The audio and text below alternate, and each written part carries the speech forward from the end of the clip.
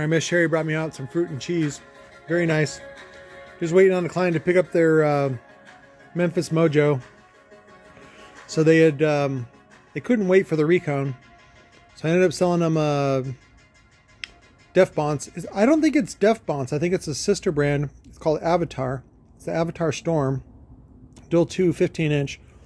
Sold him that one. He burned it up in like a couple of days. I'm like, oh, that's your bad. And he's like, God damn it, do I gotta put another 165? I was like, yep, 165. And it's got the LVS cone. And then I was out of the Mojo caps. It's actually the M6 cap. So I ended up using our fiberglass one, laminate. Let's see, I just did this video.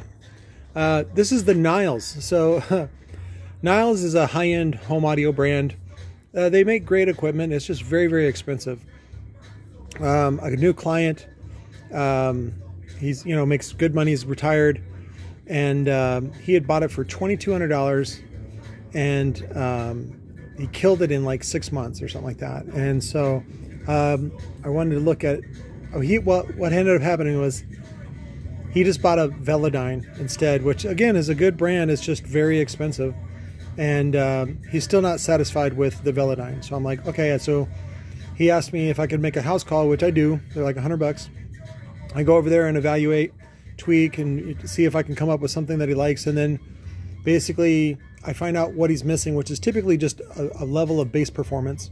And then I can make my suggestions on how to augment it or replace it. So, because he already burned up, he killed this one. Killed the woofer, not the amp. Usually you kill the amps on this.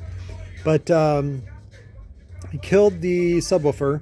And I was expecting a burnt coil. Turns out it wasn't burnt. It was just, he bottomed it out. And there was some rubbing on it. And it ended up doing just like a prolapse butthole. So, but just, and it snapped it. So, it's a great looking cone. The surround's not too big, but then I looked at the spider. They're using a 3-inch coil with a 7-inch spider, which I thought was kind of dumb. And the bolt pattern on it is 120 millimeter, which is not standard, but you know, it's popular. I've seen it on mostly on Sundown on their SA series. But 7-inch spider landing, which I'm not a fan of. And then this is the hardware. This is what was holding that heavy motor on there. These tiny little screws. It's so ridiculous. These are like probably like number 1032s, really tiny. And but I do want to reuse it. He ended up wanting to do an upgrade because he got the amp and the enclosure for nothing from his neighbor. And so I'm like, well, what do you want to spend? He's like $250. I'm like, okay, so what I'm going to do is basically a quad stack, the Twisted Sounds. Let me show you the coil. So this guy. So with a 7-inch spider, you should get some really good excursion. So, and it should be a little bit more punchy. You're limited to about 500 watts because it's in a enclosure, and you know, you're limited to that. It's not like a car audio thing where you can, you know, change the woofer or change the amp out or whatever to get more power. So power handling will end up being about the same. I'll basically confiscate his motor and then do something else with it. So I'll probably put turn it into like a Sundown looking thing.